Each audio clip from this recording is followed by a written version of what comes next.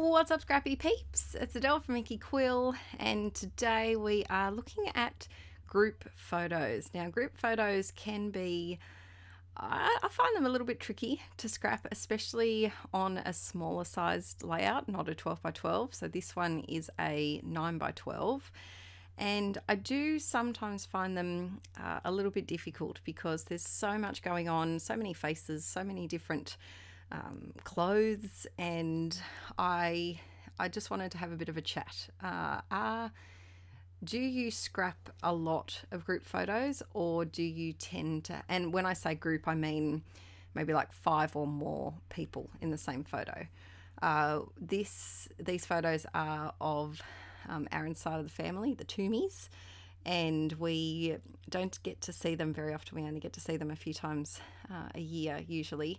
And 2 of Aaron's siblings live, or one of them lives in a different state and one of them lives in a different country at the moment, and so it's very difficult for all of us to get together. And I think this was the first time we'd all been together for about 4 years or so, and so it was really nice. So of course we had to take some group shots. And these were the first group family photos with grandchildren, with Archie in here. I think this is when I was, yes, it was when I was pregnant with Violet, so she hasn't popped out yet.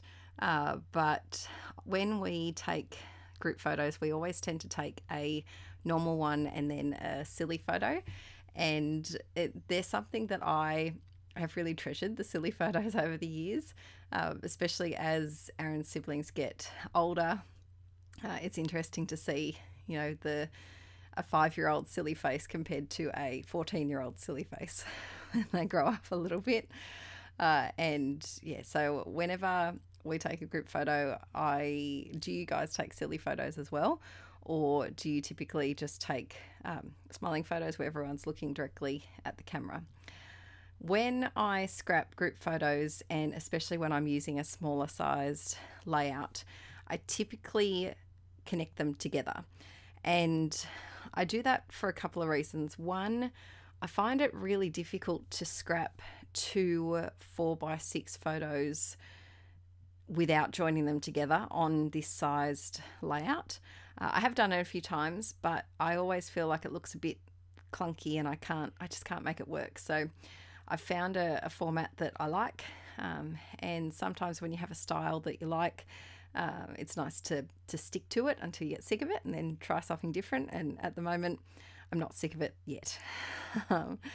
And another thing that I try to do when I've got 2 4x6 photos or 2 group photos is I try to connect them some way with the other elements on the page. So you can see here I'm making this big papery scrap cluster. And this was a really good way for me to use up some scraps that I had lying around on my desk. And luckily, we seem to be a bit of a blue loving family, and I'm the only one in that photo that has gone, and Aaron's stepmom too, but everyone else is wearing blue. So of course the colour that I went for was blue, and that was an easy choice. But if you have got a group photo where there's lots of different clothing and the colours are competing with each other a little bit, you could always convert it into black and white.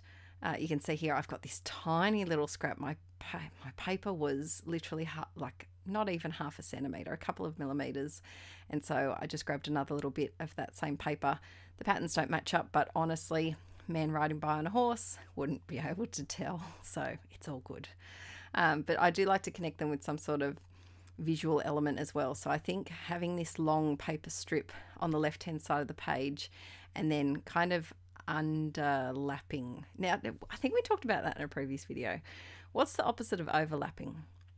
I'm going to call it underlapping. So I underlapped this photo. I tucked it in under the paper, and by having those vertical elements, especially that leafy patterny bit, it really makes your eye travel from one photo to the other one. So if you are trying to scrap, especially on a smaller size layout, that's a trick that you can use to make the layout seem a bit more put together. And it also I find by having a big paper layer like this that goes vertically, it grounds the photos a little bit more and doesn't make them floating around on the layout so much.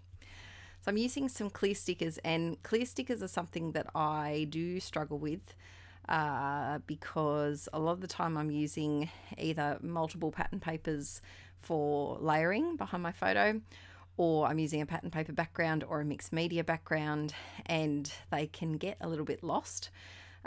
So I decided to jump on the fact that I had a white, nice, crisp background for them to work on.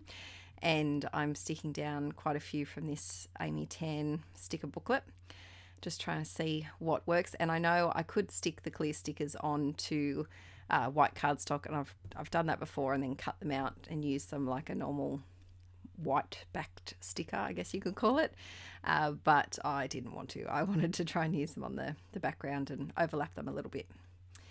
So then I was trying to figure out where I was going to put my journaling, and I decided to try something that could have gone horribly wrong. I'm glad it didn't, but it could have. This is the awkward, ugly stage. There's always, whenever you're on a project, especially a mixed media one, there's always a clunky, ugly, awkward stage, and it's like puberty. You've just got to ride your way through it and get to the other side, and all will be a little bit better. But I just wanted something else. I felt like the page was a little bit flat, and so I'm literally adding non-flatness to the page and adding some texture paste through this very old stencil. I think this could have been part of like an Amy Tan pack or a Heidi Swap pack many years ago. And I'm using I first put down some white gesso because I wanted to add some sort of color, and I wasn't sure if I was going to use acrylic paint or if I was going to use watercolor. And if I hadn't have used the gesso, the watercolor wouldn't have sat as nicely on the pattern paper, and it would have gone a bit splotchy and just a bit lumpy looking. It just looks a bit, I find that whenever I put watercolor just straight on pattern paper, it makes it look like it hasn't fully dried, and the color just isn't as bright and vibrant, except when you're doing splatters. Splatters are so tiny that you can't really tell, but if you're doing a large bit of color like this, you can tell a little bit. So once that was dry, I did leave it to dry for a couple of hours because I have very little patience for texture paste these days. I think it's often because I can't use my heat gun as much. If Violet's sleeping, it's the one thing that she wakes up to. She can sleep through vacuuming, the washing machine, people reconstructing their bathrooms next door. But for some reason, I don't know if it's the pitch of my heat gun, it wakes her up every time. I've tried closing my door, her door. No, it doesn't work. So I can't do heat gun things while she's sleeping, which makes filming a little bit tricky sometimes. But I typed up my journaling on my electric typewriter, which I haven't used in my new house yet. It's shoved right up at the top of the cupboard. That's the problem. If I find that if things are out of sight, they're out of my mind. So I need to try and find a more permanent house for that, I think, so that I can use it more often. While I am chatting away, I wanted to let you know, in case you missed out on the announcement, but the Inkie June Marathon is starting next week, which is very exciting. If you are a new inklet, the Inkie June Marathon is something that I did for a couple of years before kids came along, and then my time kind of shrunk a little bit, but I upload a video every single day in the month of June to YouTube. And I did the Inkie June Marathon when I wasn't posting either. Maybe I didn't have Let's Get Inkie yet, or I wasn't posting on there frequently. So it was only on my Inkie Quill YouTube channel, but this year I am alternating between the two channels. So on the 1st of June, let me check my calendar. On the 1st of June, there will be a video on Inkie Quill. And then the next day there'll be one on Let's Get Inkie, and then so forth, and it'll bounce back and forth. And I've got lots of exciting things. They're not all process videos. There's all sorts of things. There's a craft room tour There's some journal flips in there as well. What else have we got? We have lots of grab fives, my must-have supplies for art journaling and also for scrapbooking. There's journal with me's, there's art journaling, junk journaling, project life, scrapbooking, DIY and bellies. There's a little bit of everything. So make sure that you're subscribed to both channels, and you can turn on the notification bell if you want to be notified when the video pops up. But I'm really excited, and I'm hoping, I've just got to work out a couple of things, but I'm hoping to end June with a live stream. So stay tuned for that date, but it will be towards the end of June. June finishes on a Tuesday, so I don't know if it will be the weekend before that or it might be the first weekend of July. We'll figure it out when we get a little bit closer.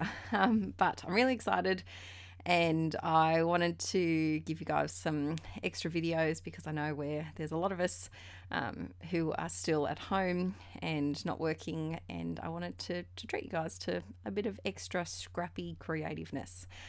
Don't forget to give this video a thumbs up if you enjoyed it, and I will see you in a couple of days very soon. Bye!